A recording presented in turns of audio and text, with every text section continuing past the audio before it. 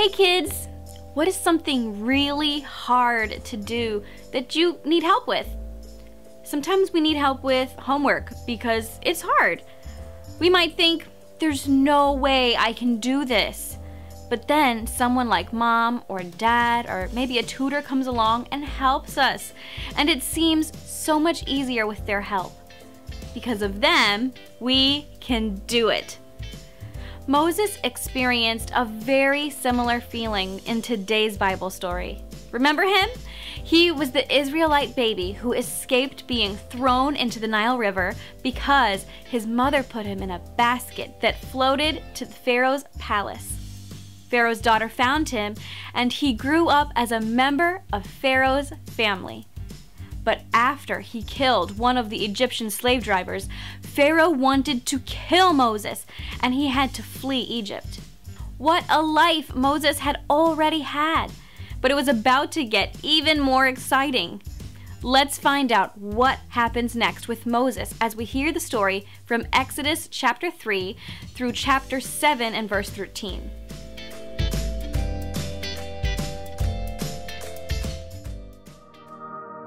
After running away from Pharaoh into the desert, Moses got a job as a shepherd and was caring for some sheep near Mount Sinai. As he approached the mountain, Moses saw a bush on fire. But strangely, the bush wasn't burning up. Moses couldn't believe what he was seeing, so he walked closer to get a better look. As Moses approached, God called to him from the middle of the burning bush. Moses replied, "Here I am." God warned Moses not to come any closer. He told Moses to take off his sandals. He was standing on holy ground.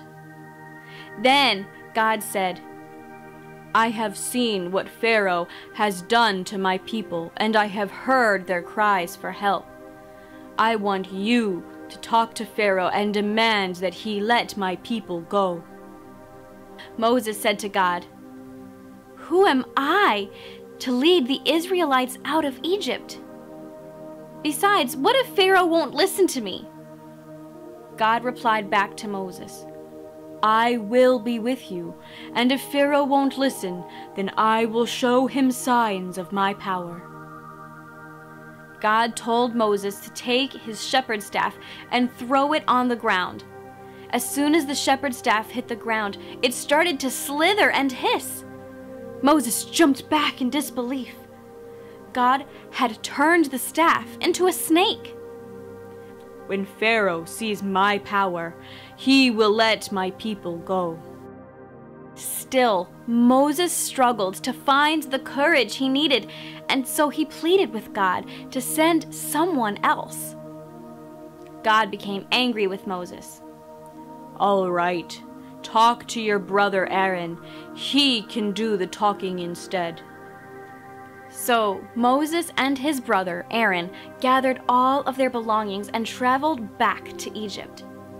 God was with them the whole time. When they arrived, Aaron and Moses confronted Pharaoh. They told him, "The Lord, the God of Israel, says, 'Let my people go.'" Pharaoh replied, "I don't believe in this God of yours, so why should I listen to him?" Instead of letting the Israelites go, Pharaoh made their life a lot worse for them. The next day, Pharaoh sent a message to the Egyptian slave drivers. "Do not supply any more straw for making bricks. Make the people get it themselves."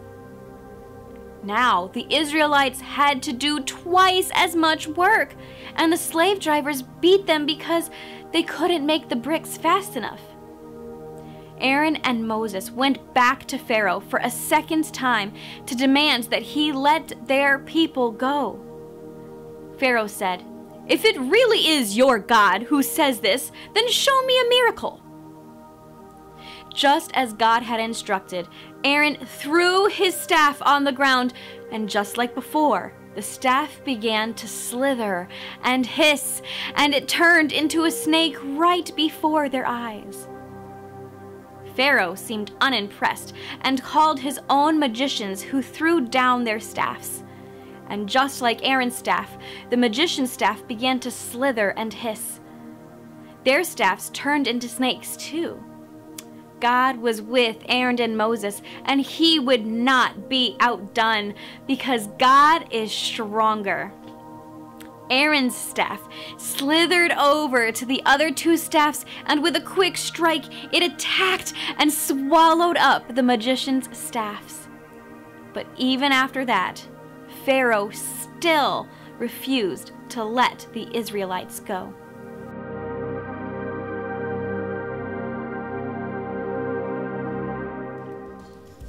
Moses struggled to find the courage to do what God told him.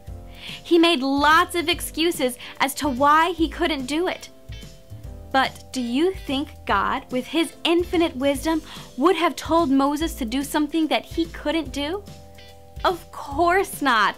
God made Moses and knew everything about him. He knew Moses could do it.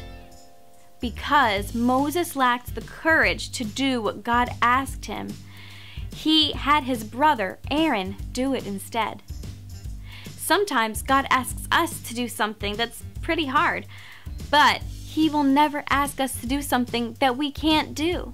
Maybe he wants you to share the gospel with a friend at school, or sit with that new kid at lunchtime. God might want you to tell the truth and apologize about something you did, or forgive someone else for something they did. Maybe God is simply asking you to be kind to someone who has been mean to you. No matter what it is, you can do it. And God is right there helping you. In times like those, we can remember the words from Joshua 1:9. Have I not commanded you? Be strong and of good courage.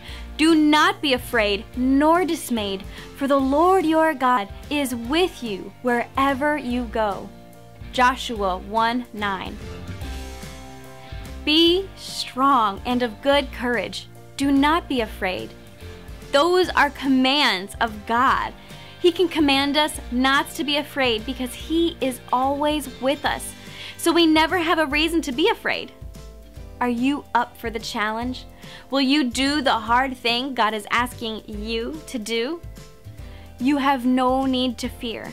He will be with you every step of the way.